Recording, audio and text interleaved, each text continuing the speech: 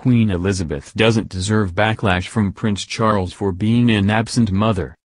As the sovereign and a mother of four, Queen Elizabeth has spent most of her adult life balancing her royal responsibilities and family.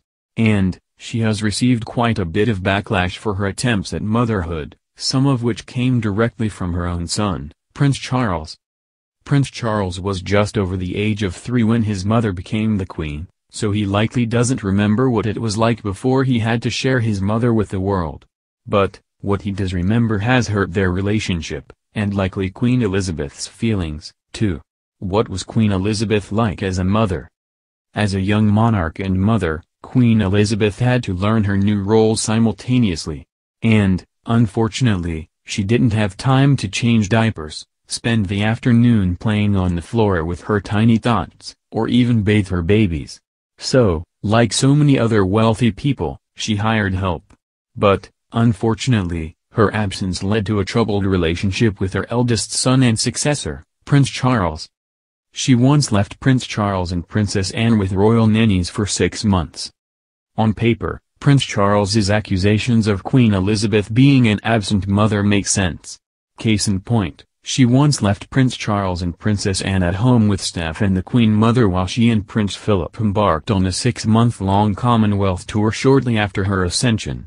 But, here's the thing, Her Majesty grew up in a different era, a time when it was completely normal to leave your babies at home with nannies.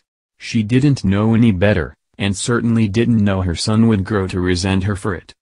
She had been brought up in that style herself, after all, with her parents leaving her at home and entrusting her entire schooling to a governess and home tutors, Robert Lacey, a former advisor to the Crown and author of The Crown, the official companion. She missed Prince Charles's first steps. Even before Queen Elizabeth was a monarch, she missed a lot of important moments with her eldest son. According to Prince Charles, who revealed some insight into what the Queen was like as a mother to Jonathan Dimbleby, the author of a 1994 biography of Prince Charles, it was inevitably the nursery staff that was there for his first steps, showed him how to play, punished, and even rewarded him. She saw her children after breakfast and again at tea time. As the monarch, Queen Elizabeth didn't have much time for her children during the day, so much so that she had set specific times to see them. According to Town and Country, Her Majesty saw her young children after breakfast and during tea time, in the afternoon. Her mother helped out a lot. Growing up, Prince Charles might not have spent as much time with his mother as he wished, but his time apart from the Queen led him to his grandmother, the Queen Mother. Prince Charles was incredibly close with his grandmother who doted on him and appreciated his interests in the arts. At her funeral in 2002, the Prince of Wales delivered a heartbreaking speech that revealed just how fond he was of her. For me, she meant everything and I had dreaded this moment along with, I know, countless others.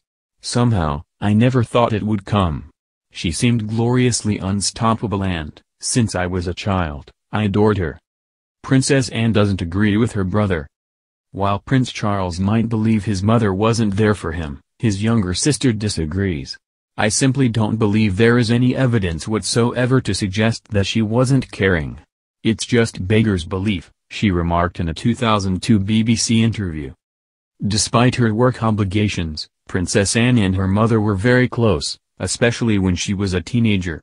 With her love of horses, Anne developed an especially close relationship with her mother during her teenage years, giving her advice about fashion and clothes, Lacey told Town and Country.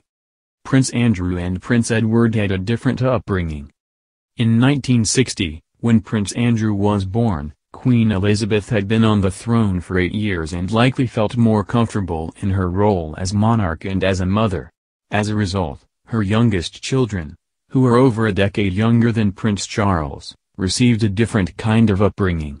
Evidence suggests she became warmer and more flexible as time went by, Lacey told Town and Country. Additionally, she let up on some of her royal responsibilities so that she could be with her young children. Queen Elizabeth doesn't deserve her son's backlash. Although Prince Charles might make it seem like she was the world's worst mom, Queen Elizabeth really didn't have a choice. She raised her babies during a time when it was perfectly normal for wealthy people to leave their children in the care of nannies. Additionally, her loyalty to the crown, unfortunately, took precedence over her family life. However, she never let her duties sacrifice her warmth and love for her children. Prince Philip's uncle, Lord Mountbatten, once remarked how Queen Elizabeth's favorite night of the week was Mabel's night off.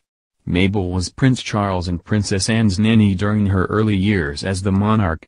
When Nanny Mabel was off duty, Elizabeth could kneel beside the bath, bathe her babies, read to them and put them to bed herself, Lacey noted. According to Lacey, Princess Anne and the Princes Andrew and Edward have all made public their disagreement with Charles and his criticism of the parenting they received. They too feel that she doesn't deserve his judgment. After all, nobody, including the Queen, is perfect.